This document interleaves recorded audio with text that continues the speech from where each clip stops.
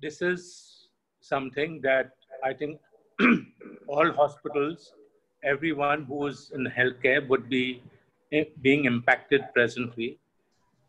As we are now entering the third month of this epidemic, and I think clearly anyone who is in the healthcare industry would be suffering because not only from the virus, but also, hello, am I on? Hello, hello. Yes, Yes, we can hear you. We can hear Yeah. you, Felix. Please go ahead. So it's not only the virus which is affecting everyone, but I think as importantly, it's going to be how we can sustain this financially. So, Archana, can you flip the chart? Yeah. So very quickly, this is the index. I'll spend just a minute on the pandemic, the response of the hospital, the cost of dealing with this COVID, and how do we sustain ourselves during this period of time. Next slide, please.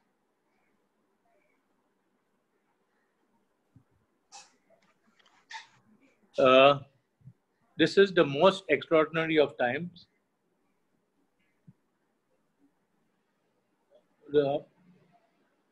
This virus has impacted, I think for the first time in history, every single country has been affected. Even World War II or any of the world wars didn't impact the entire world. This is a time where every nation, every institution, and probably every person on this planet has been affected in some way or the other. Yes, yeah. So really this virus is impacting the health, and I think that's the most obvious part. All of us are dealing with taking care of patients. So health is the most important thing at this point of time.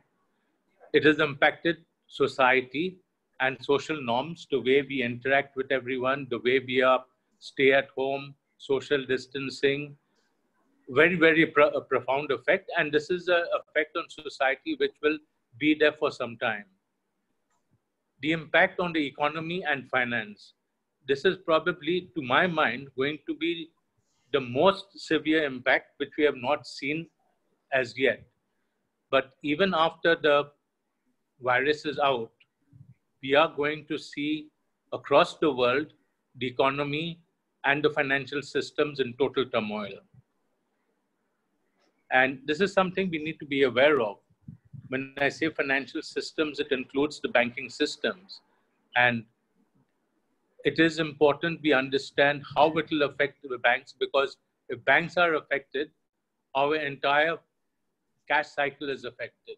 And this is something we need to be aware of. On the flip side, I think for the first time, we are seeing an improvement in the environment. You can see blue skies. I know in Bombay, you don't see blue skies.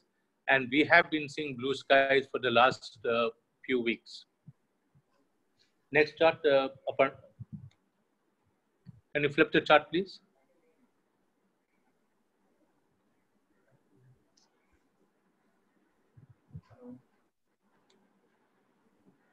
Yeah, if you can put the rest of the slide. Now, this is something, now let me give you some of my experience of Holy Family Hospital. I think we were very fortunate that some of the sisters, and including our sister doctor, were very clear in their mind, way back even at the end of February or early March, that this virus was going to have a very, very major impact. It was going to really create havoc across not only the world, because China at that point of time, everyone was aware of, but also in India. And so we began planning on the medical side, probably right in the beginning of March. And once we did the planning for the medical side, it was apparent that on the finance side, there would be a lot of pain that we would have to endure. So this is something I think, and I know in the Holy Family Hospital, we discussed this at our meetings with the sisters. What is the priorities? And one thing that came out very clearly was the first priority in this epidemic is to protect our staff. That was absolutely the utmost importance. Then patient care. After we protect the staff, then we have to look at patient care. How do we deal with COVID patients? How do we protect non-COVID patients? How do we treat non-COVID patients? The mission, I know that this was a discussion that came up, that, we have a mission. And how does COVID play out as far as the mission statement is concerned? But finally, I think all of us need to be very clear that our top priority finally is to save the institution. Next, Archana. Yeah, and that is where we have to keep the hospital alive. I know that initially this seemed to be, what are you talking about?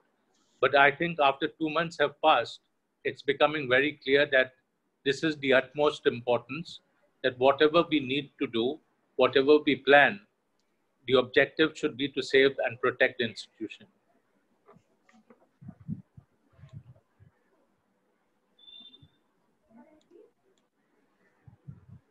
Yeah, can you open the slide, Archana? Yeah, so we set up a team of people.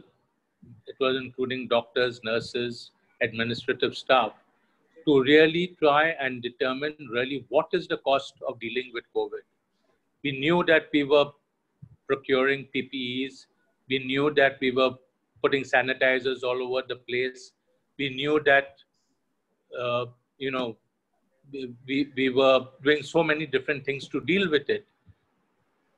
But really nobody had a finger on how much was the total cost. And this is what we set about probably, again, almost 1.5 or 2 months ago, to detail what is the impact of treating COVID on a costing structure. So what does it include?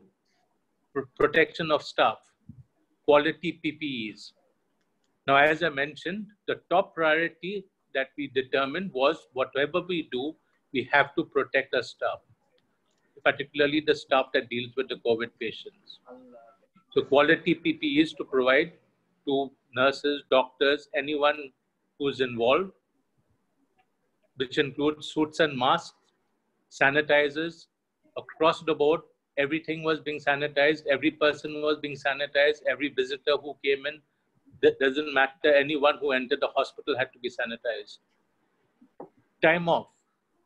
Now, once you start dealing with COVID patients, you have to be able to give them time off and be able to keep them in a safe area.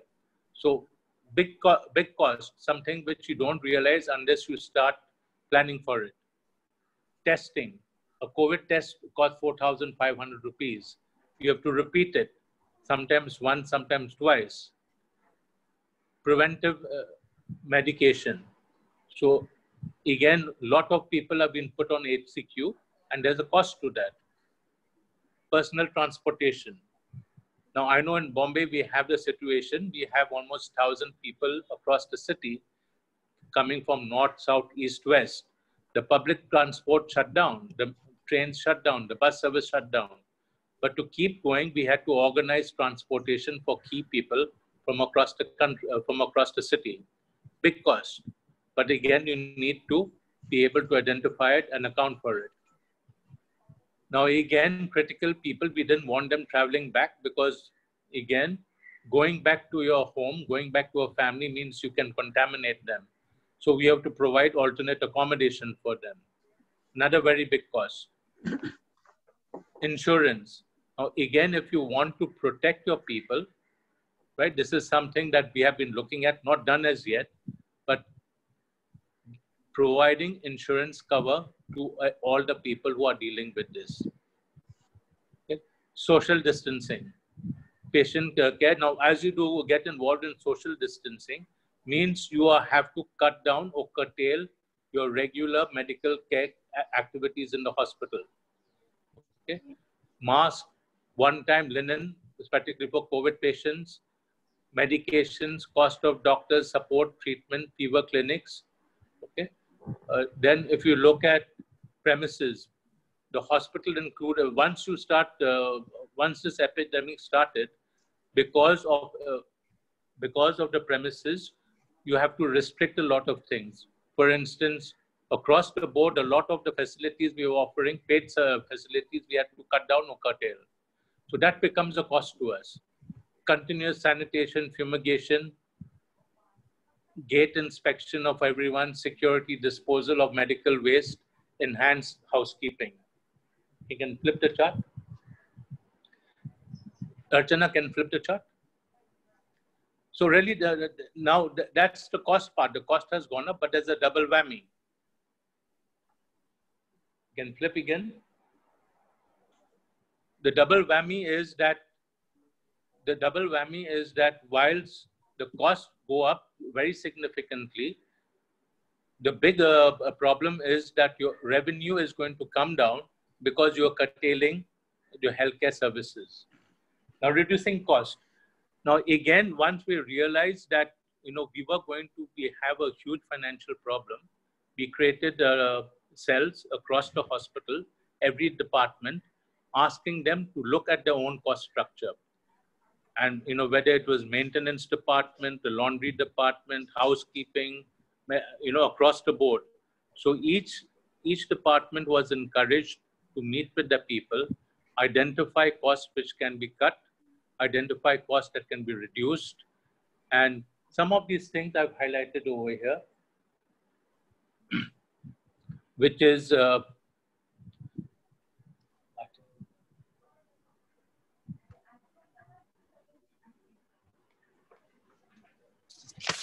some of the things that we have looked at is, HR. Now, one of the biggest costs that we have in the hospital is people. And this is something, it's very painful, but we have to take also action as far as possible. One of the things that we have looked at is immediately, I know in the month, once the lockdown started, say, okay, people who are not required, stay at home. Whatever leave you have, use up your leave. So for 2 months, we have allowed people to use their leave. But the thing is, it becomes difficult. The thing is, can you sustain 1,000 people with virtually no income? Now, this is something, again, everyone has to look at it. Everyone has to be compassionate. But this is something that one has to look at, because this will be your biggest element of cost. Okay. Purchase department, again, look at whatever is not required to be bought, cut down on purchases. Okay. Discuss with your vendors. I know during this period of time, there are vendors who are open to negotiating, who are open to extending credit terms, who are open to even reducing cost in some cases. So this is something that everyone has to get back to your vendors. Okay. Now, there are some measures also government has announced. For instance, the Provident Fund, which was 12%, has been reduced to 10% for a period of 6 months. Take advantage of that. Talk to local authorities. Now, I know, again, one of the things, since we planned early enough, we were able to tie up with the local municipal corporation, tied up with them to start a COVID center outside the hospital. Now, there's a certain cost to this, but there's also a lot of understanding you can get from the local authorities. On the other side is, look at your outstanding receivables.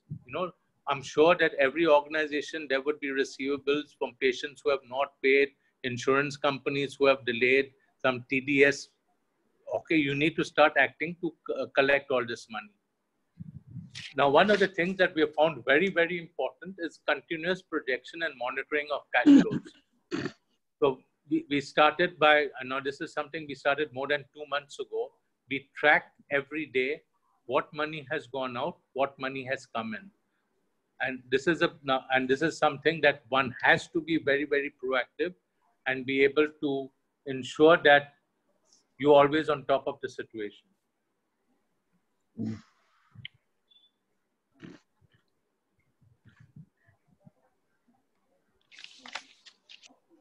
So, okay, the next slide, Archana. Yeah, you can open it. Now, cutting cost is one item. Again, there's a limit up to which you can cut cost. The other thing is trying to increase revenues. Okay, one of the things is, again, once you determine how much COVID is costing the hospital, you have to try and recover this from patients. Not easy. I mean, I know already there's healthcare is expensive, but this is something for patients who can afford to. You'll need to do that. Government subsidy. There's government. Now, I know again in Bombay, with the municipal corporation, there is subsidies you can get on testing. There are kits available, PPE kits. I think again, if you tap into the right government source, you can get suits, you can get protections from the government, from the local authorities. We have to reach out and we have to get this. Okay.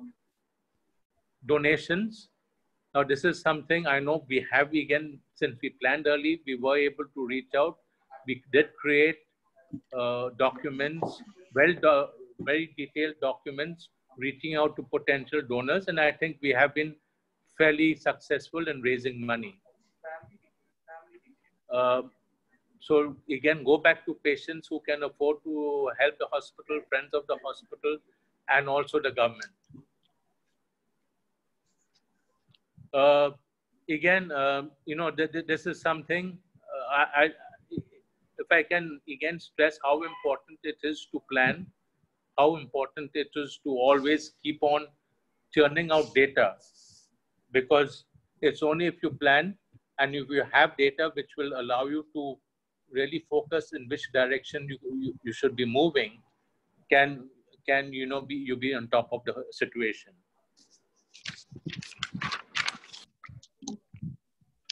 And probably the most important part, I know once this COVID started, as I mentioned, we had to shut down large parts of the hospital because of the scare. We did not know how to react. But again, finally, at some point of time, one has to start opening up the hospital, open up inpatients, open up a lot of the other facilities, open up the lab, open up the pharmacy, open up inpatients and outpatients, because finally the mission is to help patients, and finally it's only by doing this we can also increase our revenues. Okay. Now I have to give special thanks to our team in Holy Family Hospital. As I mentioned, it was some of the sisters who were so sure that, you know, that this was going to have far-reaching, and it helped us to plan well in advance. Okay, I'm done. Thank you so much, Felix. You were more or less sharp on time. Thank you for keeping the time. Without wasting any further time, I'll move on to Srivasthan. Over to Srivasthan. Thank you.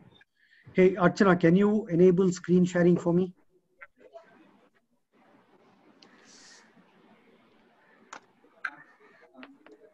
Do you see the green button? Yeah, it says host disabled participant screen sharing. Yeah. So Tamanna may have to do that. Tamanna, could you please instruct how to do the screen sharing? No, she just has to enable it. Okay, I've done it. I have done it for you. Oh, all right. You co-host, so you can do the screen sharing now. Got it. Got it. Yeah. Thank you so much. Go ahead, Srivasthan. Yeah.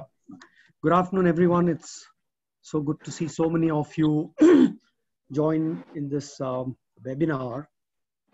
Thank you, Father, for putting this together, and Mr. Fernandez for the perfect start to this. Now, there's been a lot of talk about the kind of impact. I like numbers, and every time I heard CEOs of hospitals and administrators of hospitals talk about the kind of impact that COVID has had, I was curious to know, how has COVID affected different departments in the hospital? And so I went and dug into numbers. I gathered data from my conversations with people, from articles, from different sources, and I put this together. As you can see here, clearly COVID has been very unkind to some departments in the hospital, but it has been all right, not too bad. So The birthing department, for instance, the impact of COVID has actually been not too much. The chronic diseases, for instance, nephrology, urology, oncology, still seem to have almost 70% of their business still coming in. Departments which have gotten really impacted, ophthalmology, for instance, is virtually down to zero. Elective surgeries, which include general surgeries and a lot of other procedures, are down about 80%.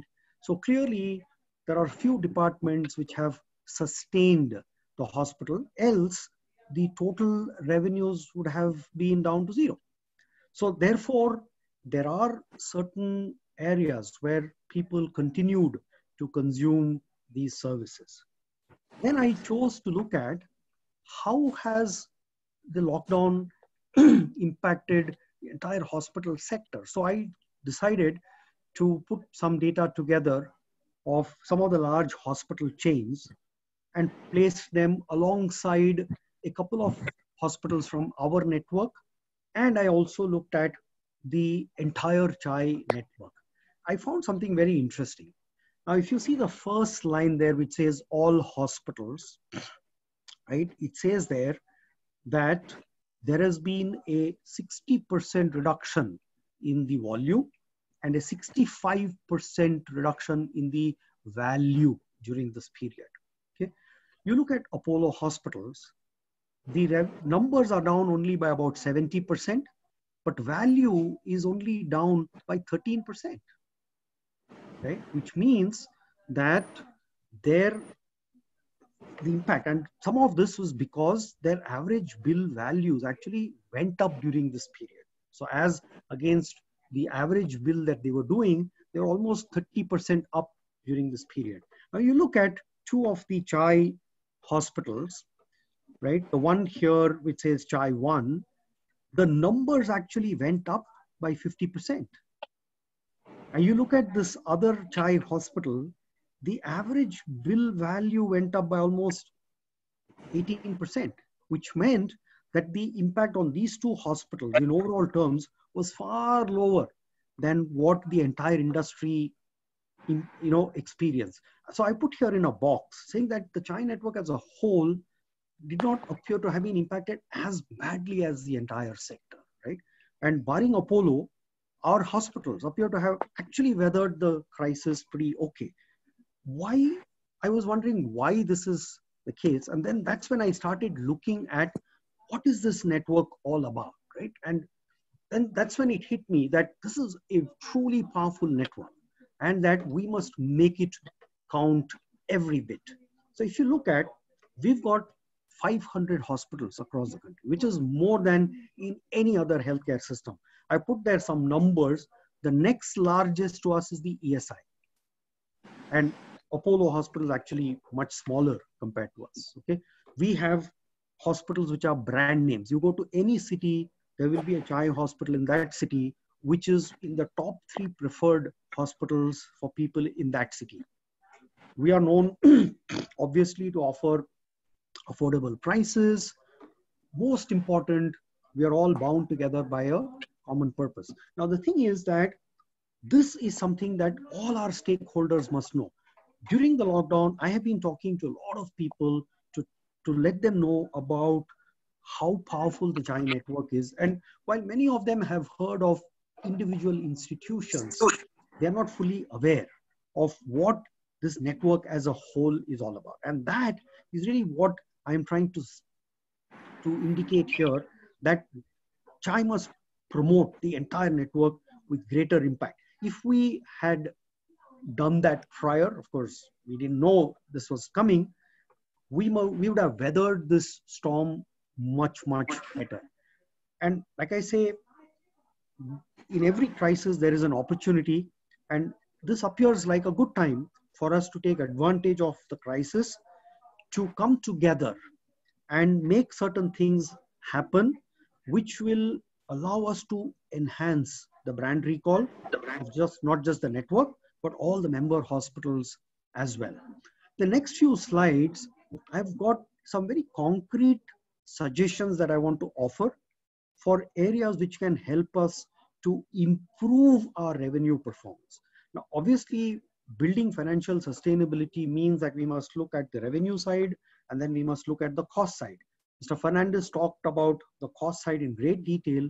On the revenue side, he talked about things which will really improve the cash flow. He talked about improving donations. He talked about collections and recovering cost of money spent on patient care, protection, etc.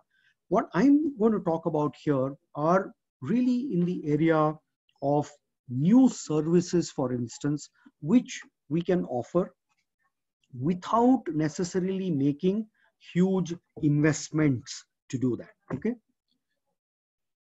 So I've listed out a few things here, right? And I will talk about each of these in the following slides, right? Just take a minute to look at these 6 bullet points. Yeah. Now, the fact that we have such a powerful network, the manifestation is really how do we work closely with each other. The good thing about our network is that we have really small hospitals, we have really big hospitals. The question is, how well do we collaborate? Now, collaboration is actually not easy, but it's also not expensive. And therefore, I am suggesting that this is a good opportunity for hospitals to start collaborating. I was just finishing a call with one of the world's largest medical devices companies, and he suggested me a solution which can be implemented very easily in our network at very little cost, but something that can impact us greatly. So the key message here is that we must start working closely with each other within the network, allowing primary care to come in at certain point and flow up if tertiary care is required. Likewise, cases that come into a tertiary care institution to flow downwards if primary care is required. Obviously, when hospitals shut down, OPD came to a complete close and inpatient activities got impacted. However, as we start coming back, the natural tendency for a hospital is to try and focus on the inpatient care of their business. My view is that in the years to come, that there is going to be a increased focus on OPD services, given that there is a huge prevalence of chronic disease across. I mean, chronic disease is not just diabetes and hypertension. There are so many chronic diseases that people are dealing with. And there's a tremendous opportunity for us to build OPD services which target chronic conditions and which can be delivered on a subscription model. Now, this is a very important element, and I'm happy to answer questions on this later. But a subscription model allows us to care for people in the long term, deliver better outcomes, and therefore convert that into more revenues for ourselves. What I believe will happen is that many hospitals may actually lose their doctors because they are unable to provide the doctors with the required patient load, and therefore a lot of good doctors will be out looking for newer empanelments. I know that our hospitals already attract the brightest talent across the medical fraternity, but this is a good time for us to try and identify some really busy doctors who are very good in their area of expertise and persuade them to move to our hospitals by offering them a higher level of team-based support, which allows them to do more work via OPD services and therefore make sure that their existing patient flows can also come to our hospitals. The other aspect here is that most hospitals, the way that they engage doctors is doctors are not necessarily on a fixed salary. So wherever that we have doctors who are on a fee for service with a revenue share formula, this may be a good time for us to revisit that talk to doctors in terms of what kind of revenue shares make more sense, and build a relationship with the doctors where we are able to help the doctors increase their patient flow and thereby increase their revenues, not by taking a higher slice of the fees that they help the hospital to generate. There's been a lot of talk about teleconsulting. Everywhere you look, there are people offering teleconsulting services. Obviously, if patients are unable to come to the hospital, how were doctors available to them? So every hospital was announcing teleconsulting services. There were a lot of companies, technology companies saying that, we'll offer you teleconsulting platforms. Swiggy was actually offering free subscription to a teleconsulting program. And so it became the buzzword everywhere you look, right? However, our view is that teleconsulting is not telemedicine. Telemedicine is a very powerful tool, but it's an enabler. Teleconsulting is just a platform that allows somebody to consult with a doctor remotely. Telemedicine is much more than that. We believe that this is the perfect time for us to expand our telemedicine offerings. I've listed out some services which are already very popular in the global market. Look at that: chronic disease management, infectious diseases management at home, post-surgery follow-ups, mental health services, geriatric care. All of these are very, very potential areas for us to launch telemedicine services. And we must very actively pursue this, because not only can we earn revenues, but this will also help us to strengthen the relationships, bring in new patients. And God forbid, if there is a future lockdown, there are a lot of projections being offered, but if there is to be a lockdown, they will provide us the perfect protection. But even if something like that does not happen, telemedicine is here to stay, and we must make complete use of the platforms. Obviously, there are certain new services that we must look at offering. Geriatric care is one, because geriatric care is in various ways, right? One, the number of people in the older people is growing. The kind of diseases that they are having to deal with is growing. Their ability to come to the hospitals is constrained. And therefore, if you look at all of these situations, it is imperative that we must start providing solutions in this space. These can, for instance, combine telemedicine platforms.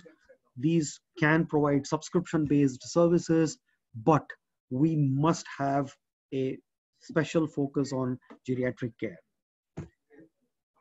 The last point here is that as hospitals, I'm not sure that we necessarily like insurance companies, because we feel like they're constantly constraining the amounts that we can receive from patients.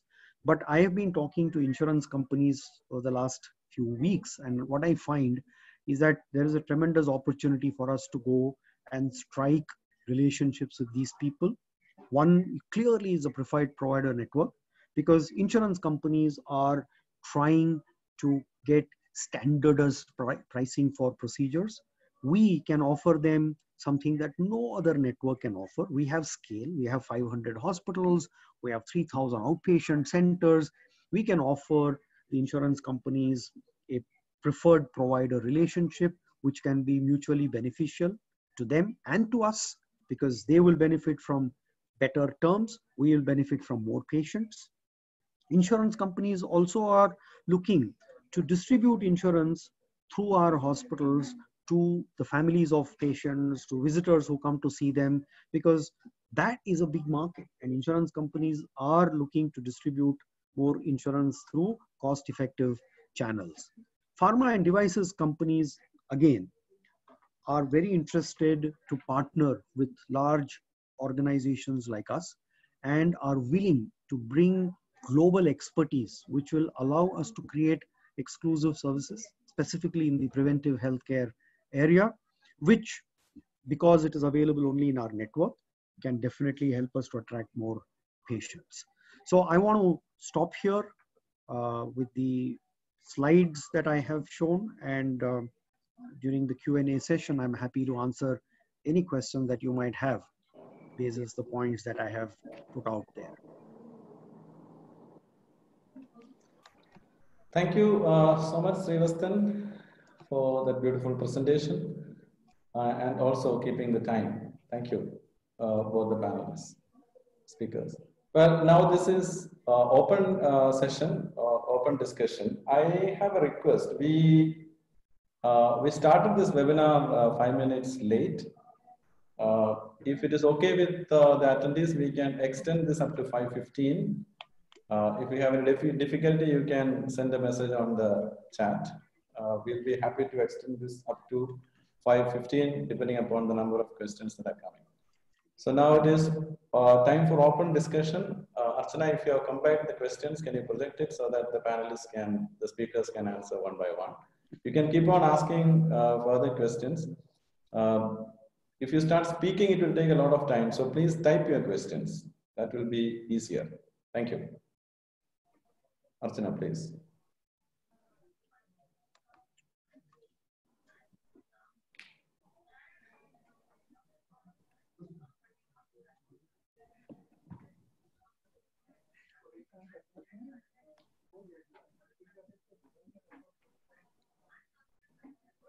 Can you show the questions? Yeah, thank you.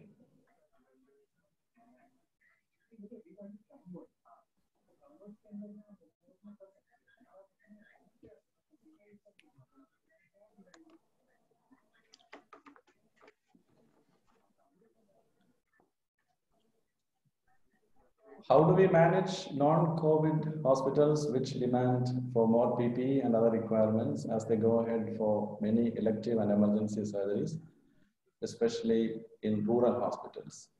Who would like to take up this question? Felix or Srivasthan, who would like to take this? Mr. Fernandez, do you want to take this?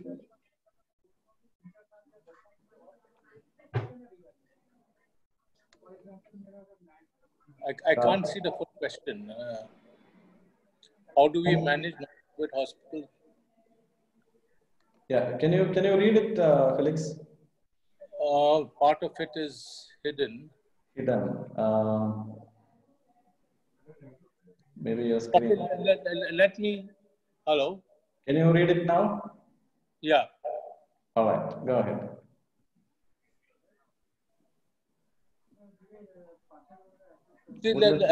Maybe let me give the example of Holy Family Hospital, where initially we were not taking COVID patients, but at the same time, we did not know even regular patients that were coming in, whether they were infected. So we had to provide PPEs to quite a few people. In fact, even before patients could enter the hospital, before visitors could enter the hospital, they had to take a fever test, and also they had to sanitize their hands. So we were providing PPE suits for people at the entrance. And then again, as more and more cases came across the city, we had to keep on protecting more and more people. And that, whether it's in the X-ray department, diagnostics, lab, anyone who was coming in touch with patients, we had to keep on protecting them. So even if you're not in COVID hospital, you still have to protect people who are coming in touch with patients, because though the patients may come in for some other treatment, they may still be COVID positive. So this is something which is going to be a big cost and which one has to be aware of. If you want to protect your people, you have to provide them with the necessary suits. Definitely anyone who gets in touch with patients. Thank you, Felix. There are people raising hands. I will come to you after these initial questions are answered. Meanwhile, please continue to... So I have, Father, I'm actually looking at a question that Archana has not yet put on the slide, but somebody has asked this and I want to answer this. Yeah, we will come to that. Archana, can you project the rest of the questions? Yes, Father. Yeah, can you move on to the next question? Yeah. Shivatsan, there's one Yeah. specifically Okay, from your side. so yeah, actually, it's the subscription model. I don't know what the owner subscription model. It's a subscription model, right? Now there are obviously a lot of subscription models around us. Okay, so today, for instance, you have say a subscription to a newspaper, right? Where every day you get a newspaper and you pay a monthly bill for that, right? Or likewise, you have subscription for a magazine where every month you receive a magazine.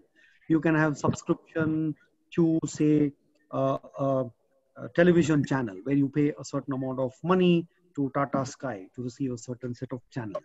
Now, in a hospital setting, there are a lot of services that can be delivered on the subscription model. I'll give you an example. In the United States, there is a subscription model called the concierge doctor. What you do is you pay a certain amount of money as an annual membership to the doctor, and you can go and visit that doctor any number of times. That doctor is available to you on email, the doctor is available to you on the phone, and there is no limit on the number of times that you can access that doctor. It's not just the access. Every time you access the doctor, the medical record of that interaction is also built in, which means that at the end of the year, there is a complete history of all your interactions with that doctor that is available. Another subscription model that works very well is for chronic conditions. So for instance, world over, diabetes management is offered as a subscription service. So let us say that you have somebody who comes to your hospital is diabetic. You offer that person a program that combines the following thing. It combines access to the diabetologist. It combines access to the nutritionist. It combines some lab tests, etc. And the patient pays a monthly or a quarterly or an annual fee for this. Okay. So there are many examples of this, but it essentially means that instead of the current fee for service, the fee for service is an ancient process. I mean, we've had fee for service going back 5,000 years. Okay. But in the current context, it is not efficient. Fee for service was all right as long as you're dealing with acute cases. When it comes to chronic cases, a subscription model will work much better. And I think this is a good time for us to start putting subscription models out there. Primary areas where subscription models would work, like I told you, chronic disease is clearly one. And that, I think, is definitely an area that we found that during this lockdown period, people who had chronic conditions had to continue to manage them. People with acute conditions did whatever, other ways. But if we had had a subscription model to target chronic disease, it would have been to the benefit of both the hospitals and the persons enrolled into the program. Okay. Thanks, Srivasthan. I think the next question is also addressed to you. The difference between telemedicine and digital dispensary. Yeah. Okay. So in fact, Archana, there are a bunch of questions. There is a question that it will come, Srivasthan. She's put it into a PPT. So no. I was just trying to combine because a bunch of questions around telemedicine. Okay. Then can you, Archana, could you please scroll down so that I thought that I could take them together. Yeah, answer together. Yes. Yeah. Archana, could you scroll down, please?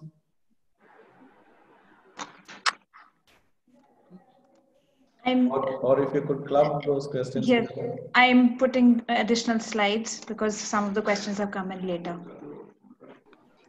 Yeah. So if I were to answer that particular question, see, telemedicine is just a platform to deliver remote services. Now, remote services can include many things, right? So today, for instance, when you say a digital dispensary, what are you looking at? You're saying that you can have a dispensary which has a kiosk where you can measure vitals for a person, and a doctor seated somewhere else who can look at those vitals and take action. Now, the use case for this can be anything. It can be somebody presenting with a fever, or it can be presenting something with a heart attack, somebody with a heart attack. So today, for instance, I was talking to Medtronic. They have a model where in the remotest place, there is an ECG. The technician does the ECG on that, and the image, the ECG is read in a center, which is really the way that you leverage the telemedicine platform, right? So, which in a sense, this comment which says telemedicine will not have any economic benefit for rural. In fact, if you look at rural and interior hospitals, today, without telemedicine, is very difficult for you to continue to be, because what will happen is if you do not connect using telemedicine platforms to the specialty hospitals in your network, what will happen is that those patients who could have come to you will move away to other hospitals. And therefore, it is very important for a big hospital to offer telemedicine service, for a smaller hospital to also offer. But what they will offer is the difference. So a small hospital will use telemedicine to connect with the larger hospitals on the network, whereas a larger hospital will offer telemedicine to deal with problems that people living in remote areas will face, right? So there is obviously, telemedicine is going to pervade the system like anything. It's just a question of how do we use it. And take it from me, every hospital right now, the way we have used it has been very limited, but if we do it correctly, every hospital, irrespective of where they are, will benefit from telemedicine solutions.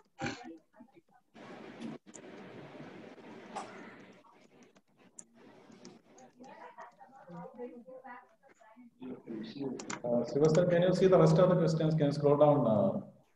So, okay, Archana, can you scroll down? Yes. Yeah.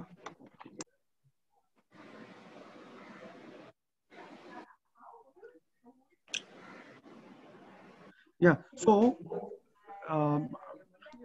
there's this question which says we have small health centers. These are questions which I don't think Srivastava will not be probably able to answer. Are there questions connected with his presentation?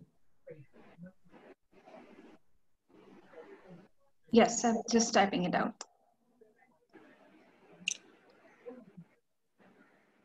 You want me to answer the first one, private hospitals permission to Yeah. do Felix, COVID test? meanwhile, could you answer those questions? It will be helpful.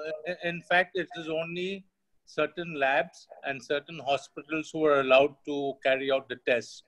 So it's not that any and every hospital can do this. Okay. Would you like to answer the rest of those three questions?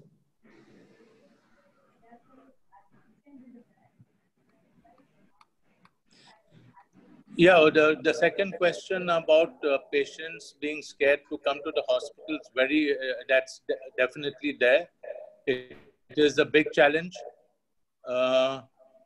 but I think patients are slowly coming back. I know for the first 2 months, even though we had the lockdown, in spite of the lockdown, very few patients were coming. Now, what we have done in Holy Family Hospital, we have opened an OPD outside the hospital. You know, we had an open space where we had a cafeteria, a parking area. We have converted part of that into an OPD, so patients don't have to enter the hospital. Now, what we are finding that a lot of patients are sick, they're non-COVID, they want treatment. Probably they stayed away the first month, but now slowly they're coming back. In fact, they're coming back in bigger and bigger numbers. So this is something which I mentioned. The hospitals must find a way of opening up their OPDs. Advisably, not within the hospital, but maybe just outside the hospital, in your car park or in an open area. Have fever clinics and have the OPD. Okay, thanks, Felix. What about the third question?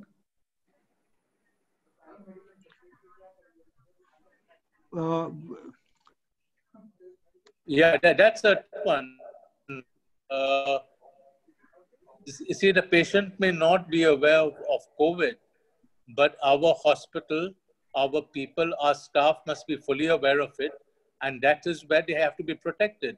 Because any patient that comes in, irrespective of what type of, certainly if he has fever, if he has the symptoms, that is something immediately he has to be segregated. Okay? But again, while checking the patient, even while doing a temperature check, the person who is doing the temperature check has to be protected. So right at the gate itself, the patient has to be checked for temperature, and the person who's checking the patient has to be protected. Good.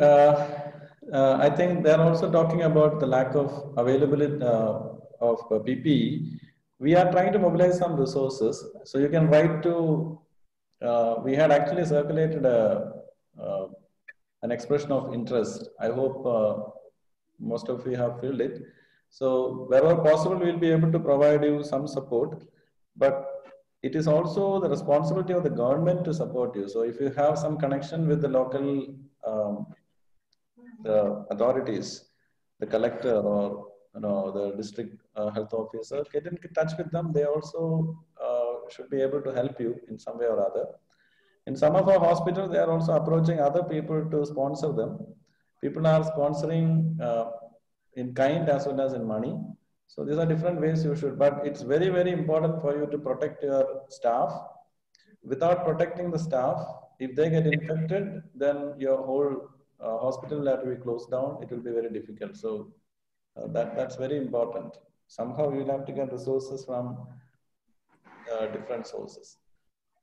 Can we move on to the next questions? Let me see what are they? Yeah, how do we pay full salaries when doctors are not willing to work? Yeah, maybe Felix and Srivasthan, you should be able to answer that. How are you? Your experience, yeah. Yeah, I can give you what we've done in Holy Family Hospital. Sure. Initially, in the beginning, there were some doctors who were not willing to come. We did the same thing with other staff. He said, okay, if you're not coming, you have to take leave. Now, once the leave is exhausted, then that becomes a question mark. And then we wrote to them saying that, your salary would be deducted. So that helped. A lot of doctors came back to work.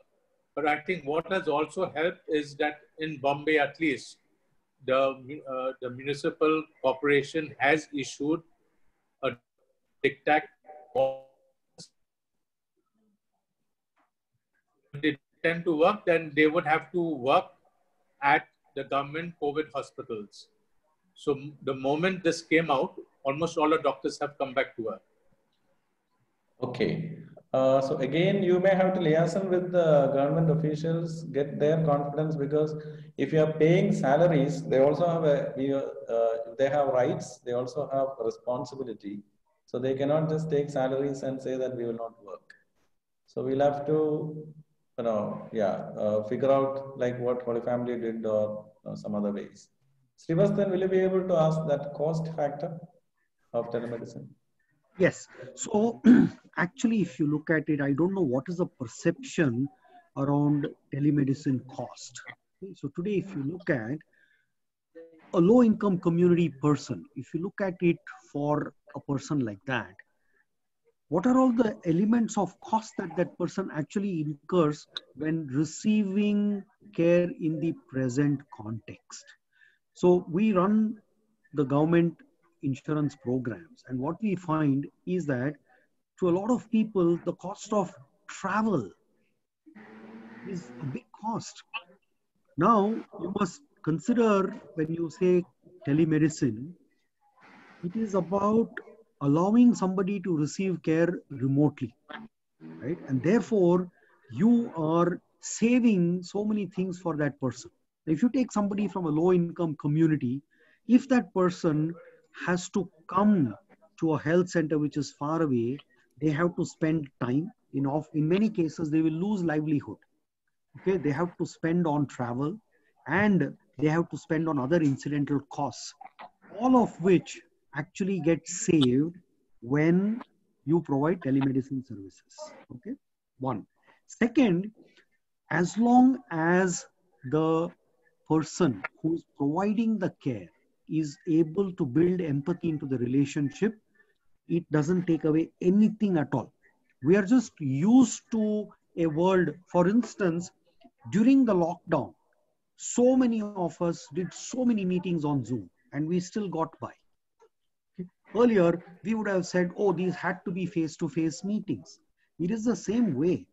It is about setting the right kind of context. Today, the other thing about telemedicine is that the amount of data that can be captured during a interaction can be far more than the amount of thing that is spent today. So there are a lot of aspects to this which must be looked at when you look at cost. So if you ask me, telemedicine is a great opportunity for people from low income communities because they will actually benefit a lot from that. And as far as the rapport part is concerned, it actually can be far more because they can, it's like this. If you go to see a busy doctor, the doctor spends a few minutes of his or her time with the patient. How much rapport is possible to build into that? So I think that some of these things are changes which must come over us and we must be willing to embrace the change. Thank you, Srivasthan. It is 5 minutes past 5. So we will take only one more question in this webinar. However, we'll be compiling all these questions and we will take it up in the next webinar, or we will bring it to you through our help desk, the answers. So this is the last question. Archana, please go to the previous slide. The budget, preparing a budget. Could you speak something about preparing a budget for the hospitals in the present scenario? Felix, you are a chartered accountant. Could you speak, and then if Srivasthan has something, you can also speak on that. Yes. I think this question, preparing a budget in the present scenario, very difficult to do. My only advice is look at your actuals for the last 3 months. And based on your actuals, try and do a projection for maybe the next 3 months. But again, I should mention another point. See, one of the dangers of this present epidemic or pandemic is that nobody knows how long it's going to be there. Now, the last pandemic, which was the Spanish flu, was there for 3 years and it came in 4 waves. Now, the thing is whether this COVID-19 is going to be there for 3 months, 6 months, 1 year, 2 years. I think nobody has the answer. Everyone is hoping that, there would be some cure or there would be some, and a lot of research is going on. But nobody is willing to bet that it will take at least 12 months to 18 months before something can be found. So one of the very big difficulties in being able to do your budgeting or being able to forecast accurately is how long is this COVID-19 going to be there? Well, can I add to this, Father? Yeah, please. Srivasthan, please come in. Yes. So, I think this is a good time for us to also focus on how can we take costs out. So when you're preparing a budget, I think it is good to look at every line item in the budget and say that, how can I reduce this cost? So Mr. Fernandez talked about broadly the big items there, manpower. So it's about looking at saying, I've got 5 people doing this work. Can I get this done with 4 people? And that is going to be an important part of preparing this budget, because forecasting your demand is going to be a challenge. But if you arrive at a forecast, then planning on saying, how much will I spend to achieve this forecast is something that becomes very crucial at this time. Thank you, Srivasthan.